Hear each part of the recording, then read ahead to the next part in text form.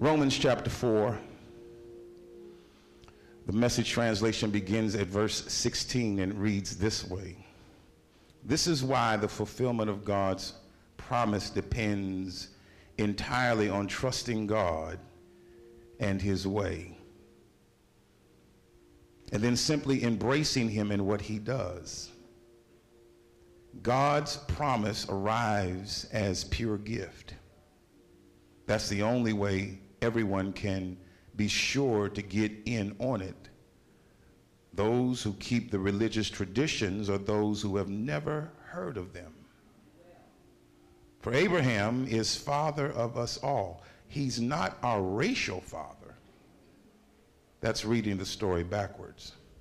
He's our faith father. We call Abraham father not because he got God's attention by living like a saint, but because God made something out of Abraham when he was a nobody. Isn't that what we've always read in the scripture? God saying to Abraham, I set you up as father of many peoples. Abraham was first named father and then became a father because he dared to trust God to do what only God could do. Raise the dead to life. With a word, make something out of nothing. When everything was hopeless, Abraham believed anyway, deciding to live not on the basis of what he saw, he couldn't do it, but on what God said he would do. And so he was made father of multitudes of people. God himself said to him, you're going to have a big family, Abraham. Abraham didn't focus on his own impotence and say it's hopeless. This 100-year-old body could never father a child, nor did he survey Sarah's decades of infertility and give up. He didn't tiptoe around God's promise asking cautiously skeptical questions.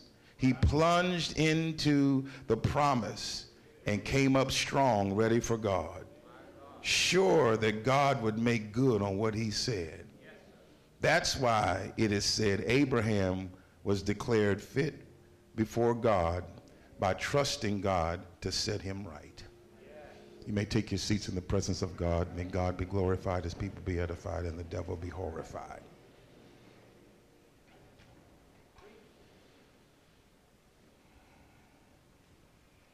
We call Abraham father not because he got God's attention by living like a saint, but because God made something out of Abraham when he was a nobody. Just look at somebody and tell them, this dream can't die. This dream can't die. In 1966, Compton, California native and resident Maxie D. Filer graduated from the now closed Van Norman University, located in Los Angeles. And in that time after he graduated, he sat down for his first crack to take the California bar exam.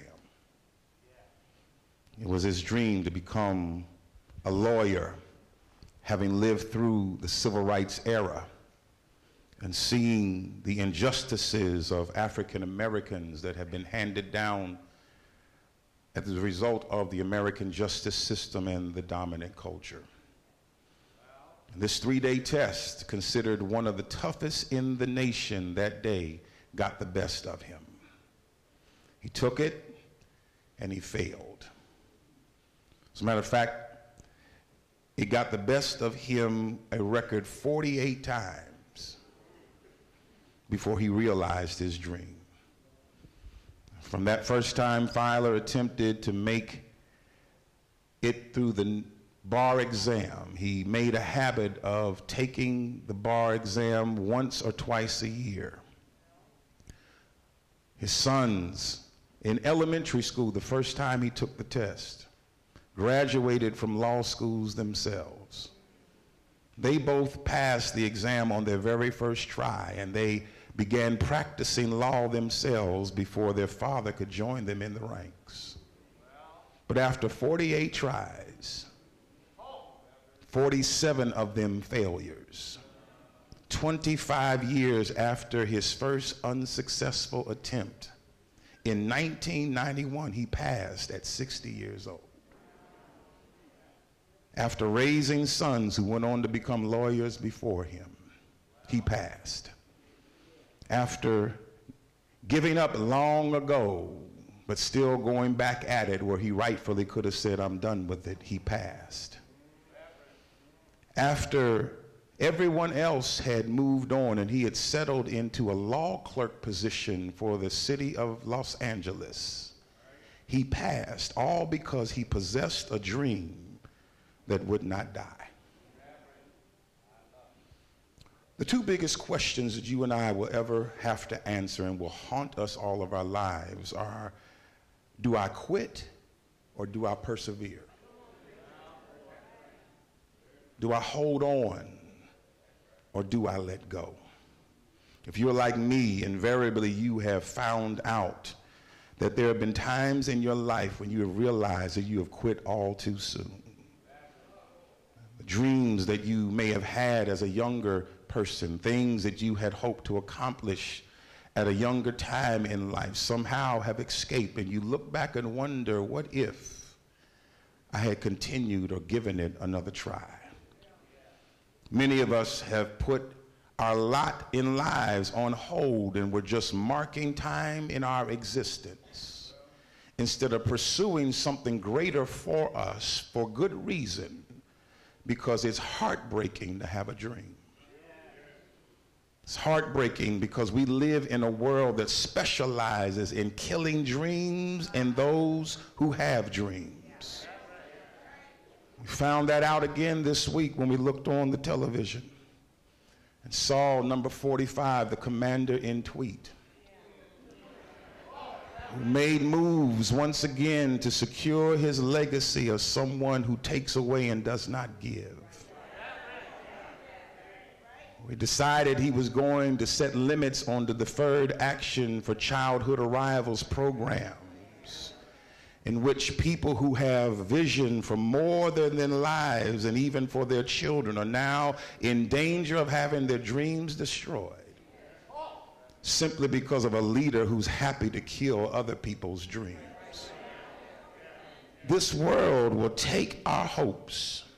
It will take our dreams. It will laugh at them in the face of reality, the reality of race and class and privilege and poverty. And just like Mr. Fowler, we find ourselves in our lives somehow looking up saying that we're not living up to the dream we have in our life. But what happens, CW, when you have a dream that just won't leave you alone? When you've come to the end of your situation, when you've done all that you can do, and you've said that this is all that can be done, and you tried to settle into moving on, but it still haunts you in your reality. The irony is that even though we live in the midst of a dream-killing world, a real dream won't die. When I've given myself every good and rational reason as to why it can't happen, everything that I've tried and seen that it has not gone my way, sometimes, just like acid reflux, the dream keeps coming back up. And I came to talk to somebody today who says everything but God is telling me this is over, even me. And I'm here to tell you that's all that you really need. That all you really need is God telling you it ain't over yet.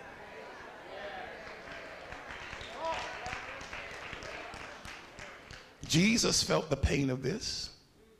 The mission was unaccomplishable. I know that's not a word, but it makes theological sense. His mission was not able to be accomplished. His disciples had left him. The religious leaders of the time seem to be winning, and he's up on a cross asking God, why have you forsaken me? What I thought was going to happen, what I felt was going to take place is not happening. He knows the pain of looking at life, wondering if the dream is going to be fulfilled. Everything points to this thing never happening in your life. Everything looks like it's not going to take place, and the feeling is that it will never take place in your life, but it just won't leave you alone. Something reminds you of what you had planned to do 20 years ago. Something nudges you when you see somebody else walking in that which you had originally put your mind to do. And even when you said that you've given up and you're not going to do it, a real dream won't let you live without it. How many of us have put our dreams into Neverland and let them die? Neverland, the place in which you said it'll never happen. I'll never be able to graduate from school. I'll never be able to raise my kids in admonition and fear of the Lord. I'll never be able to make a decent wage. I'll never be able to, whatever it is, fill in the blank. We put our dreams into Neverland, and that's the place where dreams die. And it'd be easier just to leave it there and give up and move on, but dreams just won't die. It's frustrating. Because I wish that the dream would just leave me alone in my impotence, because I've tried it too many times and I can't get it to work in my life. And it would be better if my dream just let me alone. The wonderful thing, or the sad thing, whichever way you want to look at it, is about dreams, is that even when you sleep and try to get away from them, that's when they show up the most. Some of us have been asleep at the wheel a mighty long time. Some of us have been lulled into sleep, and it's in our sleeping that we begin to wonder and ask the question, what if I give it another try? And by God, I could deal with Mr. Filer himself if he quit after 5 or 6 tries, but what makes somebody do it the 45th time? What is somebody holding on to that time after time? I mean, their family had to see it as an annual event that daddy always fails. He's still at it until one day the mail came in. The envelope was a little thicker than it was, where it said, "We regret to inform you," but now he had a thicker envelope, all because that dream wouldn't leave him alone. Who am I preaching here to this morning? That God is saying you need to pick up that dream once again, because you've not lived long enough to let go. You're not qualified to quit yet. You don't have the credentials to throw in the towel. You're not qualified to say, I've come to the end of my rope. As long as you got breath in your body, as long as God has given you another day, as long as God has raised you up from your bed, then you got another day to give it another try. And I dare somebody to laugh in the devil's face and say, it may not have worked last time, but I'm not going to quit on my dream.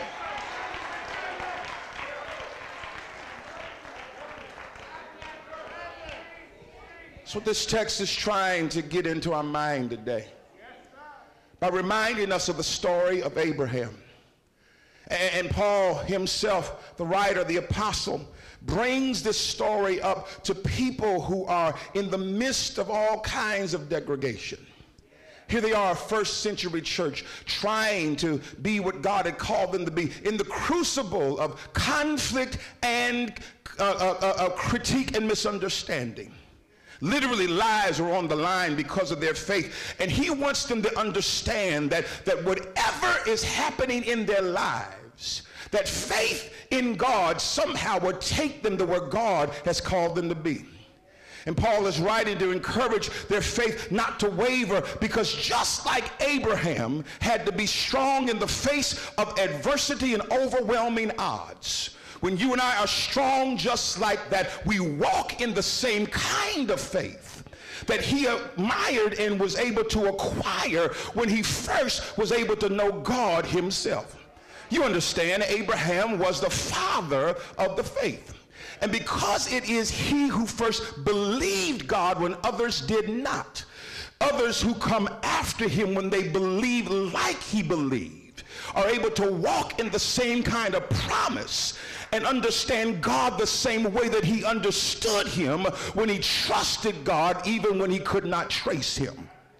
God came to him. God told him in the words of the translation known as the Message, you're going to have a big family. This is an outrageous claim and promise, but God said it anyhow. Even though both Abraham and his wife had passed the age when they were physically possible to produce children, and they had failed all of these other times to be able to make it happen, God said it's still going to happen in your life. It was the dream of every man who got married to have children that would somehow carry their name on after they were gone on this earth. Particularly a son that would be able to walk in the ways of their father. And all of these years up until the age in which he was, there was nothing he could show as proof of him walking on this earth to see that he was somebody significant. As a matter of fact, the Bible tells us, and the text is explicit to say, that in the eyes of everybody, and probably Abraham himself, he was a nobody. Nobody was looking for him. Nobody was paying attention to him. He had nothing to show for nearly 100 years on this earth. And all of a sudden, he finds and meets a God who says, I'm going to not only bless you, but I'm going to bless those who do bless you. And I'm going to make your name great and give you so many children that even the stars in the sky will not outnumber them, and the sand on the beach will not outshine it. Somebody needs to be able to praise God that even in your darkest moments, even in your most significant hours of distress and need, God can still show up and show you that there's another way, that even though it may look dark, even though it may be grim, even though you may not feel like you're going to make it, God still has another word, and one word from God will turn your life all the way around. I wish I could tell somebody here who's wallowing in their faith that if you just hold on a little bit longer, God's going to see you through.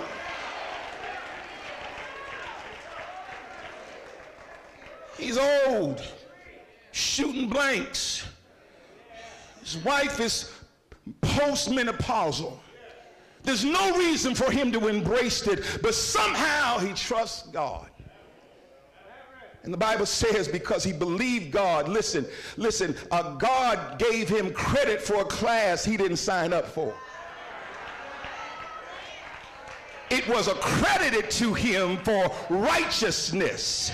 He got an A in righteousness even though he didn't sign up for the class, because he trusted God, and God let him audit the class of righteousness simply because he trusted God when he couldn't do it himself. God's going to give you something more just when you trust him, that even going through this mess that looks like it's going to take it out of your life, God says, I'm going to bless you with something extra because you trusted me. Come on, give God glory and say thank God for that promise.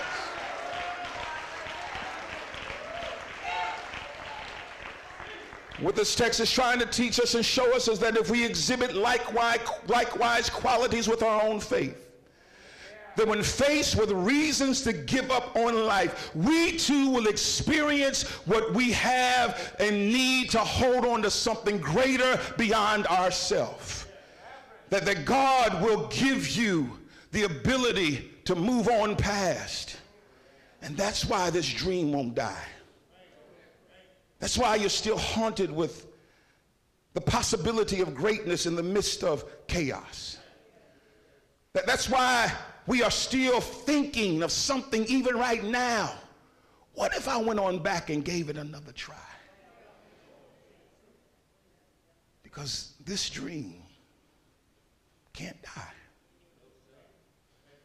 Despite us living in a world that will kill dreams, unless we depend on God to do what we can't do, you and I will quit too soon and our dreams won't be realized. Tell somebody, don't quit, don't quit, don't quit. So I hear your question. Dougie, how does God expect us to take steps toward a highly improbable destiny when everything but God says it's over? How does God expect me to continue to prepare for the bar exam in my life when I failed 47 times in a row? Why won't this dream just die? The first thing I want to share with you, this dream can't die, number one, because of the author of the dream. Look at the text. The text says in verse 18 that God is saying to Abraham, I set you up as father of many peoples. Don't overlook that. The Bible says God said to Abraham. The Bible doesn't say Abraham went to God and said, I have a prayer, I have an idea. God, would you set me up as a father to many peoples?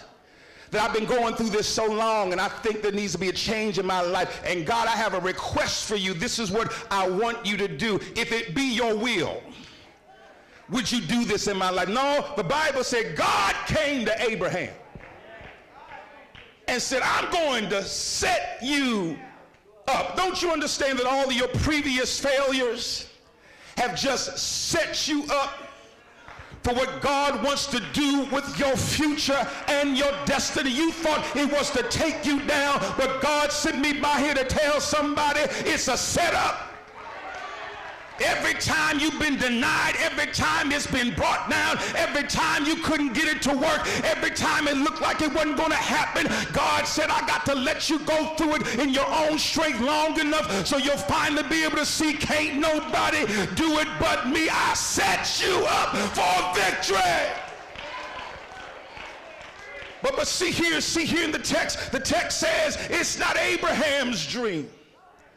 He's not the one who has the dream. He's not the one who has the idea. And the reason why this dream can't die is because God is the one who gave him the dream.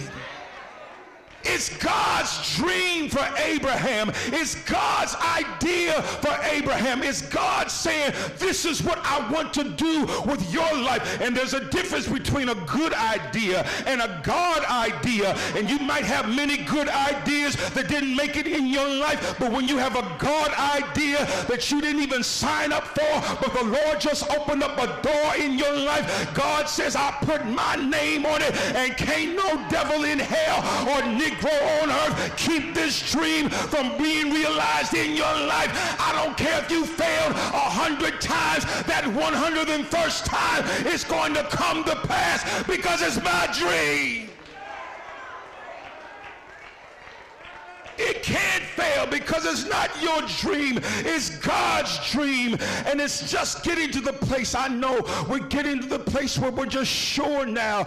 We got to be sure of something, but the bottom line is you'll never be sure.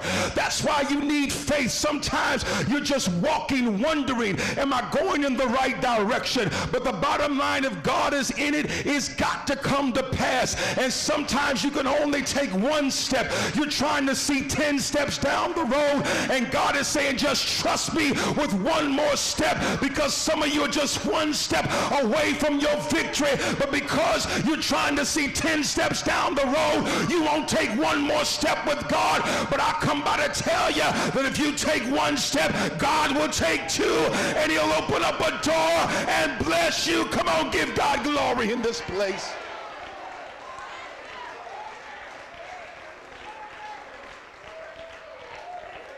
This dream can't die because of the author of the dream. The whole gospel is built on the fact that God's dream for humanity cannot die. Can you imagine the despair, the pain that the disciples felt when they watched Jesus die in their face? Can you imagine what they felt like, having dedicated their lives, having left all to follow him, to watch their dreams literally be crushed in front of them? Can you imagine what it was like to see this man who had given life to others die in front of them? To see the one who had given sight to others have to close his eyes? To see the one who had been able to give power to others lose power in his own body and have to be limped from the cross, limping, or rather lumped up in a body with no life in it and laid in a tomb, sent there to die. Every hope was crushed for them. Every dream was now unrealized. That's why they forsook him and fled. That's why they said, listen, we'll just go back to what we were doing before. But 3 days later, God said, this dream can't die. And when he got up with all power of heaven and earth, there was a signal and a sign to every adversarial force on this earth and below, that no matter what you're facing on this earth, when God has a dream, it doesn't matter how far you try to keep it down, sooner or later it's got to get back up. And that's why your dream keeps haunting you. That's why it won't leave you alone, because God put it in your DNA when you were so little a long time ago that you are somebody, and I got bigger plans for your life, and this dream can't die because God is the author of your dream. He who begun a good work in you shall perform it unto the day of Christ's return. He's the author and the finisher of your faith. Look at somebody and say, he's going to finish what he started. He's going to finish what he put in you.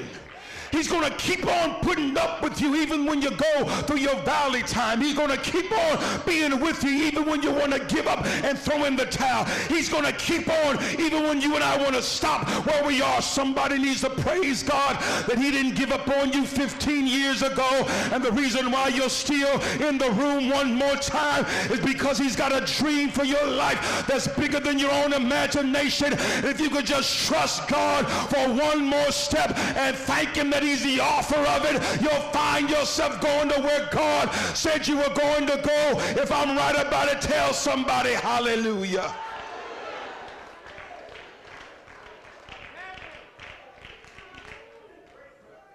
This dream can't die because of the author of the dream. It's God's dream. I know you thought you came up with it. I know you thought you had a good idea. That idea just came out of nowhere. That sounds like God. Stepped out of nowhere, stood on nothing, said, let there be.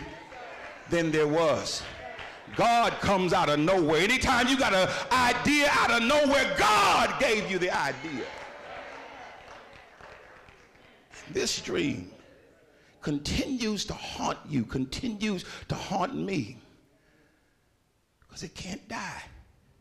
And it can't die because of the author of the dream. See here, secondly, that this dream can't die, not just because of the author of the dream, but secondly, because of the audacity of the dream.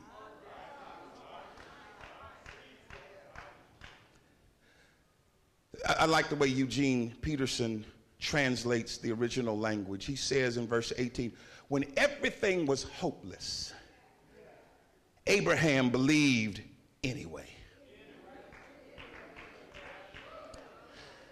Deciding not to live on the basis of what he saw he couldn't do, but on what God said he would do. This dream has some testicular fortitude.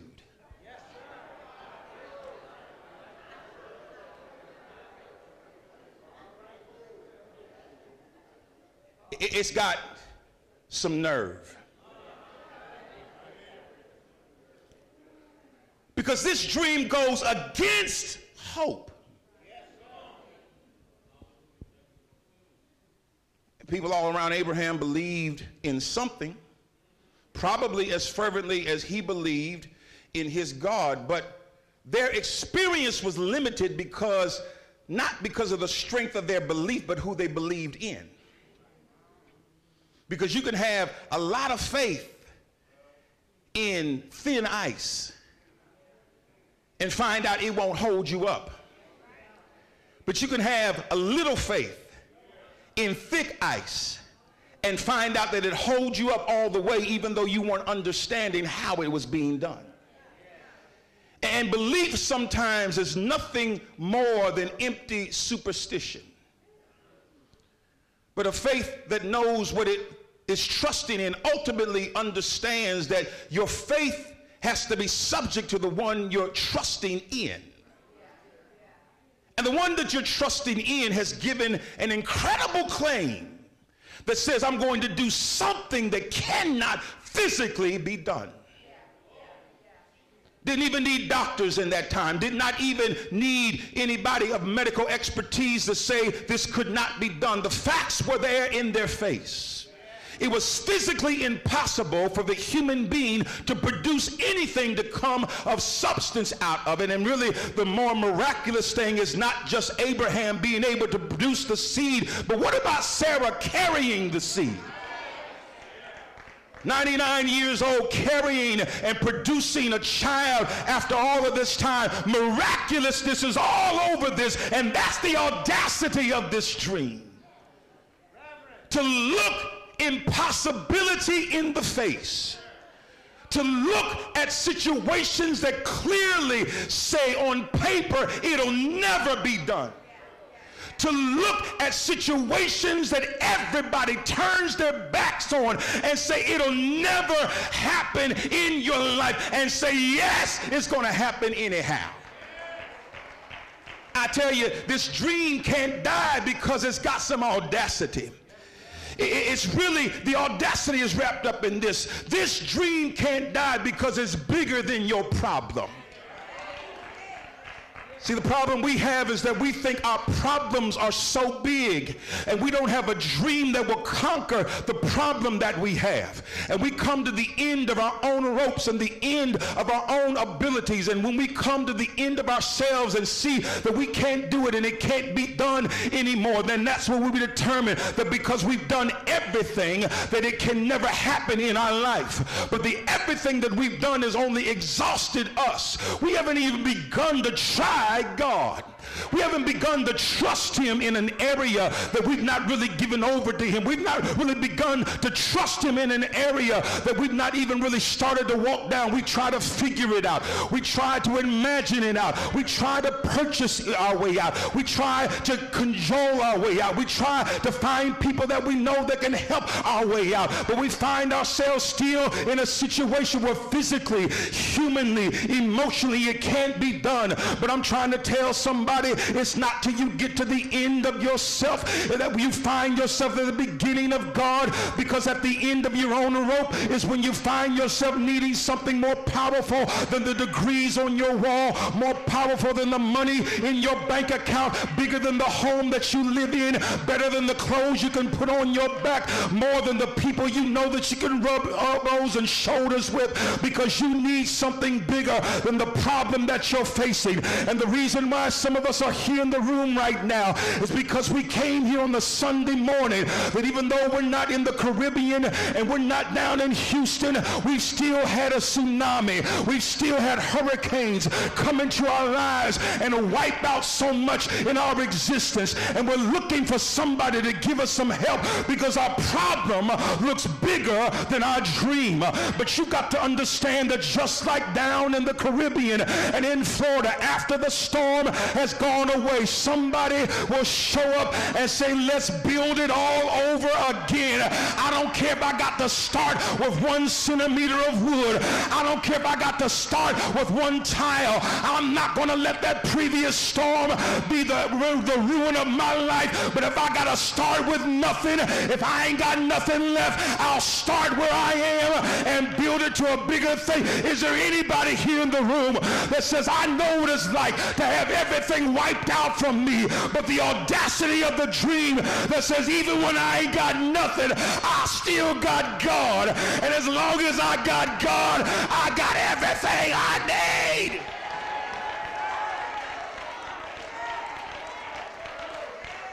This dream is bigger than your problems. This dream is bigger than your disappointments. This dream is bigger than your dilemmas. Don't settle for being on this wrong side of contentment when you have not succeeded yet and say, this is just what things are going to be in my life. Because when you think about it, you really have no other choice but to pick yourself up from whatever failure you're in and give it another try in your life. Abraham had nothing else to choose but God. He didn't have anything else. And somewhere on the inside of us, we've got to believe that God is going to show up somewhere and turn this thing around. You keep reading the text that it says when he considered his circumstances on one hand, the Bible uses a particular word to talk about his consideration. A strong word that talks about what it could look like on one hand and what it could look like on another hand. Our problem is we only look at one hand. We look at the hand that holds the problem, but we don't look at the hand that holds the solution. But when you put both hands together, I wish I had a praying church. You'll find that sometimes you got to fall to your knees when you put your problem with your solution and ask God to come and help you. Abraham must have been tempted to sink into despair when he considered the promise of God as it related to his circumstance that it had to excite him. And here he is caught between two worlds. Got my problem, and I got what God says. And the tendency would be to vacillate between the two extremes. But the Bible says emphatically he refused to do that, preferring instead to trust God to work through the intermittent delays and disappointments. That what he could not do is not what he focused on, but he focused on what God said he would do.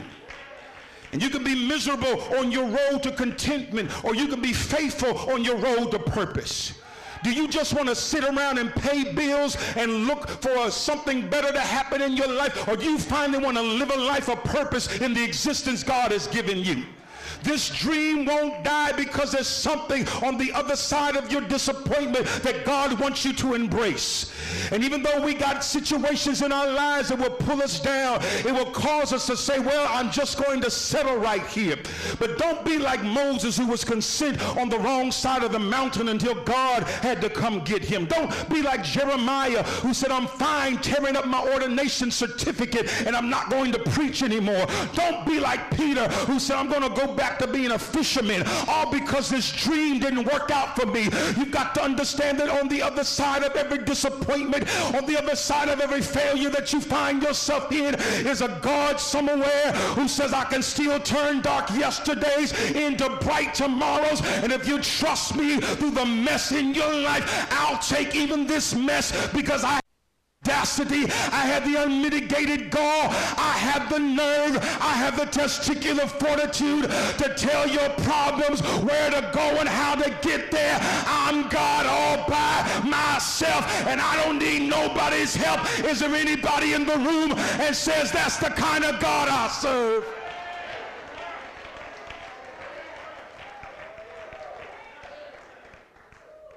I'm almost done.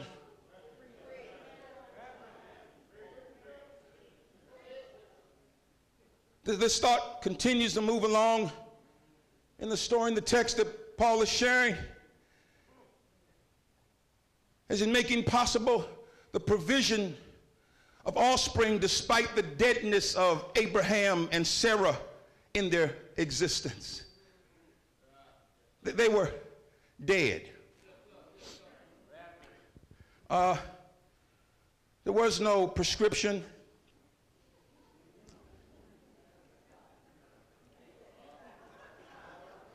That could help him. Was not enough makeup to make her look like she used to. It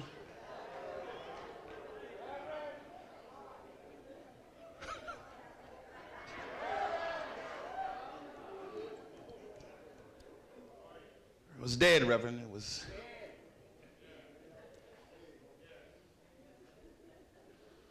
Listen, but God has said in the text, he said to be the one who calls things that are not as though they were. Watch this, watch this. Calls things that are not as though they were. Watch this. Not just calls things that are not as though they are.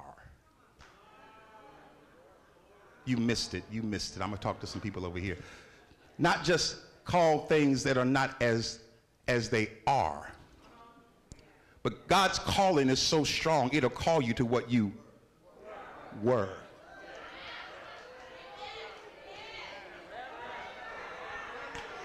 Oh, I wish I had some honest folk that would know when to shout in here. Because some of our dreams escaped us. They say that youth is wasted on the young.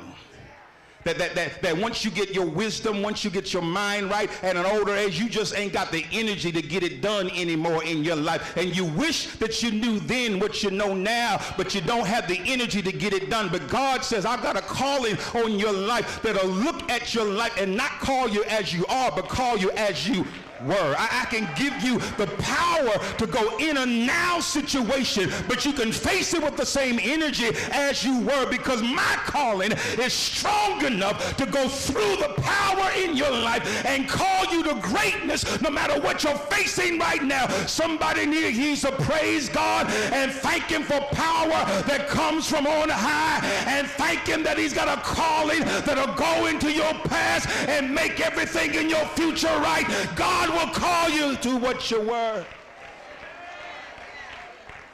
The word literally means to summons. It literally means to call into being.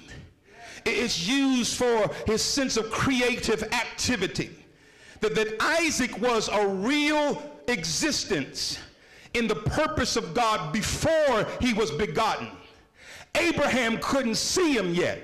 It didn't mean that he wasn't already existent. Abraham didn't have him in his hand yet. It didn't mean that it wasn't in God's design or his plan. What I'm trying to tell somebody, that he's calling you to what's already present in your life. And you just can't see it in your life yet. And just because you can't see it doesn't mean it doesn't exist. It just means you can't see it. That's the reason why you and I need faith, because faith is the substance of things hoped for. It's the evidence of things not seen. I can't see it yet. I can't even imagine it happening. But just because you can't see it with your natural eye doesn't mean that God hasn't already planned for it to happen in your life. And that's why when you close your eyes, that's why when you're lulled to sleep sometimes in your life, you begin to dream. Because in your dreams, you're able to see some things that you can't see with your naked eye. In your dreams, you're able to see some things. You're able to see your life in a better situation. You're able to see yourself overcoming. You're able to see yourself in some certain situations. And what the devil tries to do is give you a nightmare to scare you back to your reality and try to keep you trapped in where you are. But somehow you've seen something greater than what you have right now. And because you've seen it in a different realm, you're saying, I cannot stop until this dream comes true, because this dream just won't leave me alone. And because this dream has audacity, it's just going to keep on haunting us. Because this dream's author is God himself, it just won't leave us alone. But in the last instance, I want to share with you the reason why this dream will not die is because of the angle of the dream. The Bible says that God himself said to Abraham, you're going to have a big family. He didn't say, Abraham, I'm just going to bless you. He didn't say, Abraham, I'm just going to do something in your life. But he said, Abraham, I got plans that go beyond your own life. In other words, you have lived up to this moment and you're looking for a blessing only to be resident in your years of experience. But God sent me by here to tell you that what I have planned for you dream, your life ain't long enough to be able to house all the blessings I have to bestow in your life. That's the reason why this dream can't die. Because God doesn't give 80-year dreams. God doesn't give 90-year dreams. God doesn't give years that only dry up after 100 years on this earth. But when God gives a dream, it's an everlasting dream. It's a dream that will go into your existence and speak to everything that came before you and speak to everything that's got to come after you. And this dream is meant to outlive your own life. What I'm trying to tell somebody is that God gives it to you, but it's for something greater than yourself. And what the Lord has sent me by here to tell somebody is the reason why this dream won't leave you alone is because he's got more in store for your future than you have seen in your past. And you cannot give up right now on your road. You cannot stop where you are in your road of destiny right now, because too much has happened for your situation. Too much has caused you to get where you are. And God sent me by to let somebody know that there's really been a setup in your life. And the reason why the devil's been so hard on you, and the reason why it looks like it just cannot be done, is because God's getting ready to show you the greater part of his glory. And if you can just trust God one more time in your own situation, you're going to see him be able to open up a door that you thought was closed forever in your life. But if you trust him in the places where you saw your failure, right there in your failure is where God's going to turn it around. That's why he let your enemies gather. That's why he let people see your failure. That's why he let people hear about it on social media. That's why you went through the public humiliation. That's why it looked like it wasn't going to happen, because he wants to gather everybody around, because everybody loves to come to a car crash. They love to slow down their way when they're in traffic going somewhere to see what's happening in somebody else's life, and they want to see the carnage and the destruction. But the reason why the Lord let it be set up in your life is so when the carnage was all gone and the mess was made right there, your enemy would still be around, and you'd be able to show your enemy, look how far God has brought me. Maybe that's the reason why David said, he'll prepare a table before you in the presence of your enemy. Am I right about it? So you ought to just go ahead and embrace where you are. Go ahead and give God glory for where you are, because you've been set up, because God's got an angle that the enemy can't see. He sees you in your destruction, but God sees you in your elevation. He sees you in your past, but God sees you in your future. He sees you as it is right now, but God sees you as he's called you to be. Give your neighbor a high five and tell your neighbor that God will make a way out of no way. Find another neighbor that was a wrong neighbor, shake them by the hand and tell them God will make a way out of no way. Is there anybody in the room that knows what it's like to face no way, to be in a mess and can't find your way out? But I'm a living witness. If you trust God, he'll open up a window that was not there. He'll give you power that you did not have. He'll give you strength that you cannot fathom. Am I right about it? Give your neighbor a high five and tell him, won't he do it? Won't he do it? Won't he pick you up? Won't he turn you around? Won't he do it for you? Say yeah. Say yeah. Yeah, yeah.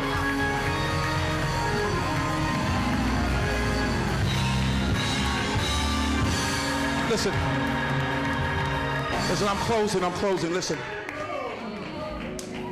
Listen, I'm closing. I don't want to shout this because I want you to get this.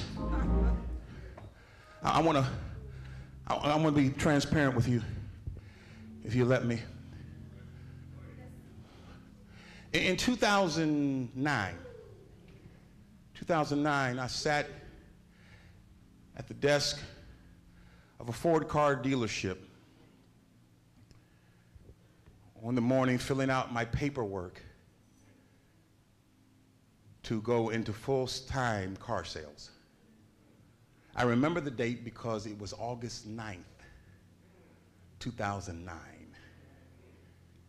And on August 9th, 1989, so when I stood in the fellowship hall of this church and preached my first sermon. Don't clap yet. My life was in disarray. I had planted a church that didn't go well, had to shut it down.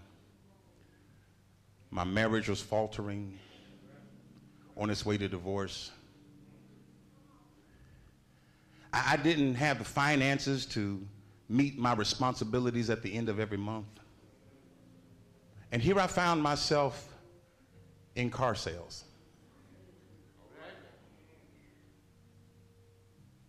I put on a suit on Sundays, look important. I'm Reverend Banks.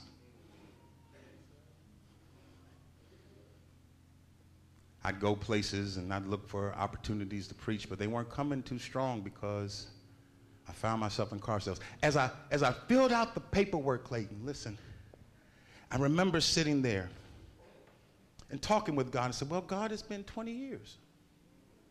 It's a good run.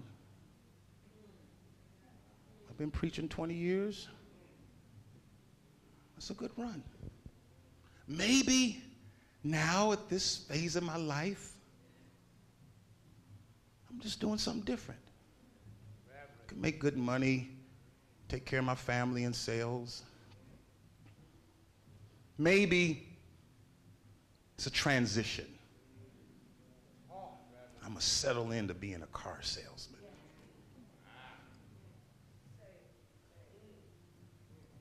Never forget, Guy. I heard it as clearly as I'm hearing my voice right now. God said, never forget. You're not a car salesman who preaches. You're a preacher who sells cars.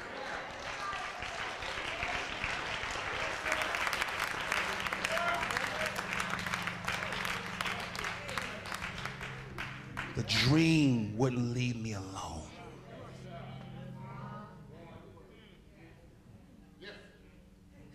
When it looked like there was no more opportunity. When I'd come to the end and said, maybe this is it. God said, like I said to Jeremiah, before I formed you, I knew you. And I called you. And no matter what it looks like right now, don't forget the dream. You didn't come up with the dream. It's God's dream.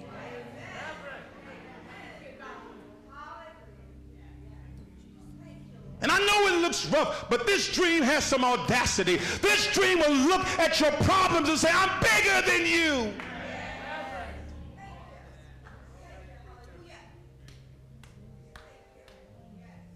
And this dream says, it's not just about you. It's bigger than your life.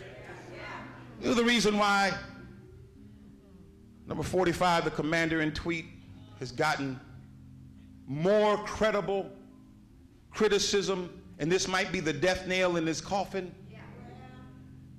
is because he's messing with folks' dreams of their future. It's one thing to mess with me. It's one thing to mess with my life. But when you mess with my kids, you mess with the dreams of some children, everybody gets upset because children ought to have a chance. He's messing with your future. The Lord sent me by to tell somebody, it doesn't matter what the devil has said to your life. It doesn't matter what you've been through. It doesn't matter how dark it's been. It doesn't matter what the devil has tried to prophesy about your future. God says my dream is bigger than your problem.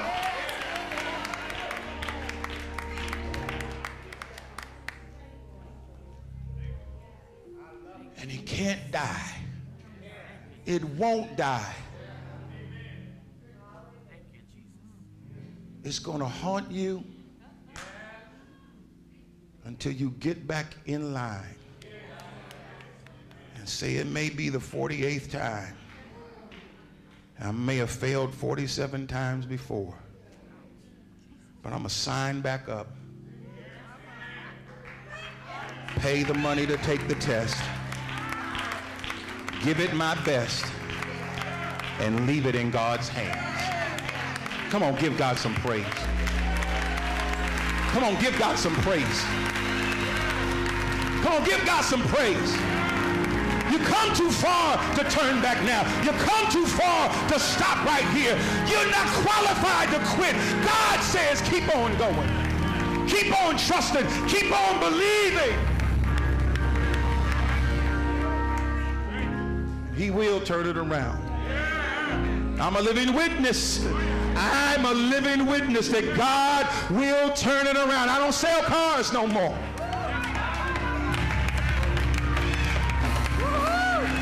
I could if I wanted to, but I ain't got to. I don't sell cars no more because I didn't settle in a place that wasn't meant for me to settle. Don't settle right here. God's got a dream for your life.